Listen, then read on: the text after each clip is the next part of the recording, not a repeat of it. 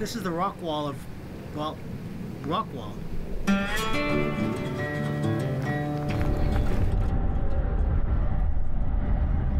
We've lived in Texas for about 3 years now, and pretty much every other weekend we go and visit different towns in the area to check out the local flavors, the good eats. Now, let me be honest, pretty much the only reason why we visit any of the towns is because we hear there's really good food, and I'm a fat boy deep down inside, and I gotta eat. And my family love to go on little road trips together, so why not? This week we're in Rockwall, Texas, and we are visiting a famous local attraction called the Rockwall of Rockwall, which is exactly what it sounds like. It's a rock wall in Rockwall. But first, we need to make a very special lunch stop at Wells Cattle Company Burgers and Pies. Why, you ask? Well, you're about to find out. You kidding me? Look at the hot dog.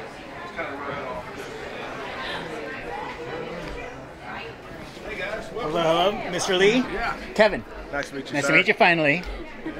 I'm Lee Wells, and I own Wells Cattle Company Burgers and Pies in Rockwall, Texas. So we're a cattle company first, meaning that we buy and sell cattle on a regular basis, and then we also source ourselves at the restaurant. And so last year we did almost 35,000 pounds of ground beef in our restaurant. If you do it by the burger, a third-pound burger, that's almost 100,000 burgers in a year. Now, some of that beef we sell directly frozen as well out of our freezer, but the majority of that was hamburgers. What makes our burgers so special is our beef. It comes from our ranch, it's our cattle, and then we actually grind the whole side of beef together. The steaks, roast, brisket, all of that goes into our grind, so we don't pull any of the prime cuts out. It's all in. What makes your restaurant so special? I think the people that own it and run it. We got Kayla. Kayla's one of my kitchen managers. My mom runs the register, my aunt. We've just got a lot of family involved. And then those who work for us, they have to act like family as well to be able to really fit in and be in that culture. So we just try to take care of people first, quality first, and then we worry about everything else after that. Was that the best hot dog ever? Are we coming back? Miles, is that the best burger ever? You sure? Needless to say, the food was amazing, and we're definitely coming back. You ready? I'm ready. Let's do this. Let's do it. Today we're at Lee's Cattle Ranch in Greenville, Texas, and the reason why I'm here is because we're updating his podcast studio.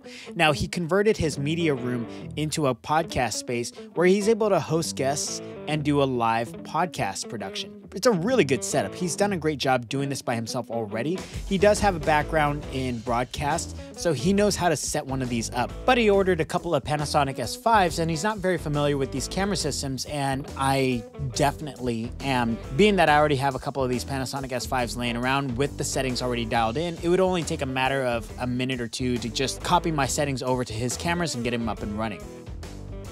Nice little podcast setup. It's gonna be better today.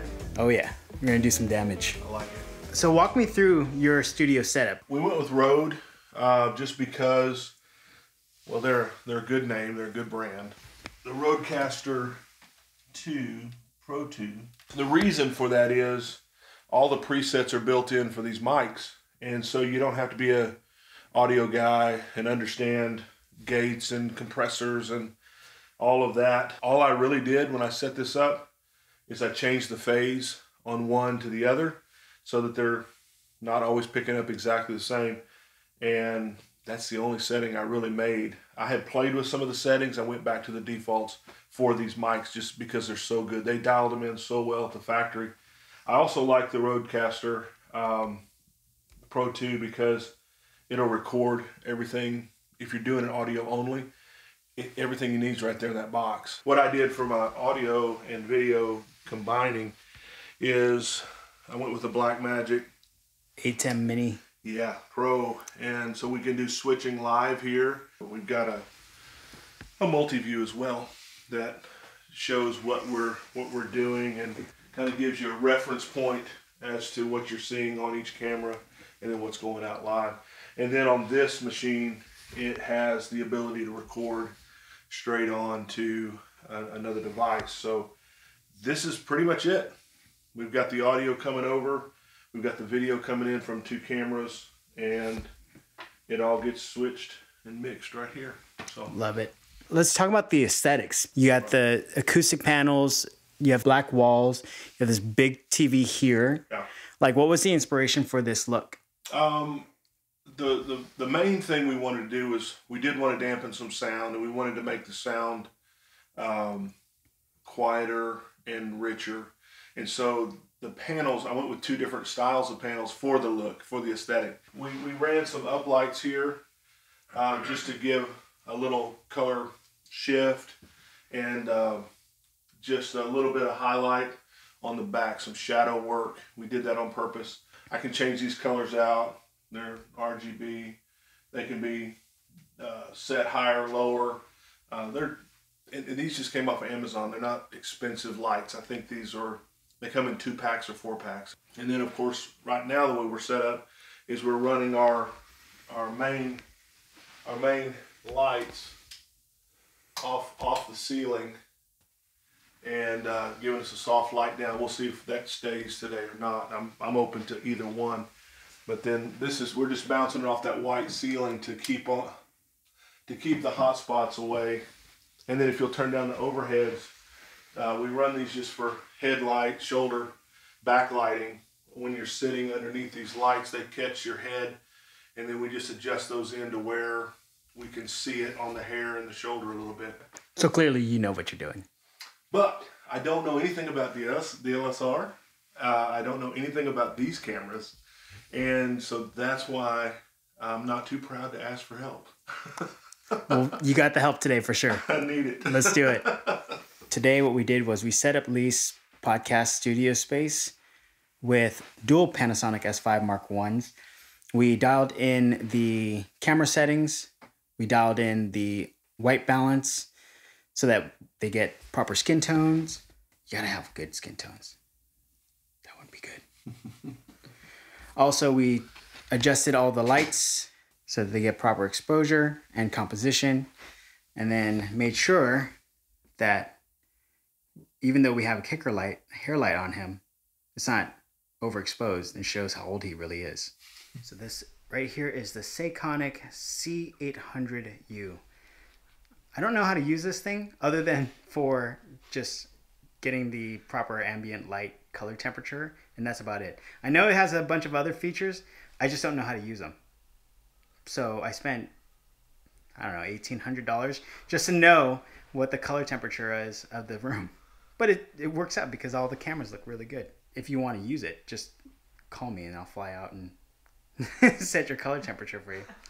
My podcast is The Ranch and Table, and it is a business podcast with an emphasis on discussing small business matters with local business owners, or just various folks that are involved with working with small businesses on a day-to-day basis. And so we talk about how to do things well, how to succeed, what pitfalls to watch out for. And then every other episode I do a monologue and I talk about a business principle that I use and actively pursue and try to help folks understand a better way of doing business. The one business principle that I apply every day is I never want to be money-centric. I always want to look at my customers first, their needs, make sure that they get the quality that they deserve at the value that they're willing to pay and are happy to pay for the services that we give. And so I've learned that if I can do that and keep that order, then the money takes care of itself. If I look at people as money, we go downhill from there. What did you learn from today? I relearned, if that's a word, that people who are very good at their job are worth every dime that they charge. Good people are good people because they help other people and they care about people other than themselves. And I really do appreciate folks that know what they're doing and are willing to help other people do better at what they're trying to do. Is this guy for real? Yes.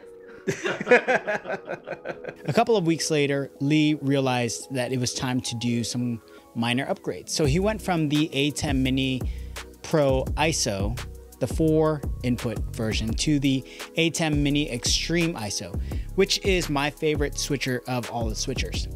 I have one myself, and every setup I've ever done since then has been the Extreme ISO, just because it has more IO ports. It has 2 USB-C ports, 2 HDMI ports, and it has 8 inputs. So it just gives you more bandwidth to do more stuff. Now, it's not for everybody. It definitely is a little bit more expensive. Actually, let's be honest, it's a lot more expensive. The ATEM Mini Pro ISO, I believe, comes in at $495 or $895, whereas the ATEM Mini Extreme ISO goes for $1295, upwards of $1495. It's got a lot of firepower, and it's great for pretty much everything. Now, in the coming weeks, I'm going to be sharing this little dandy right here. This is the OBSBot Tail Air 4K PTZ camera.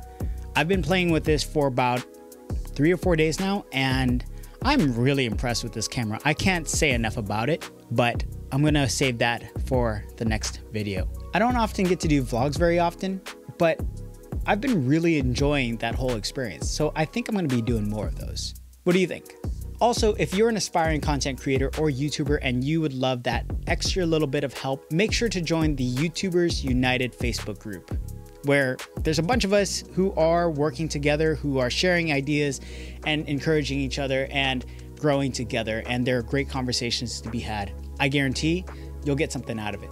It's totally free to join, and anybody is welcome as long as you're a legit user. Thank you so much for watching.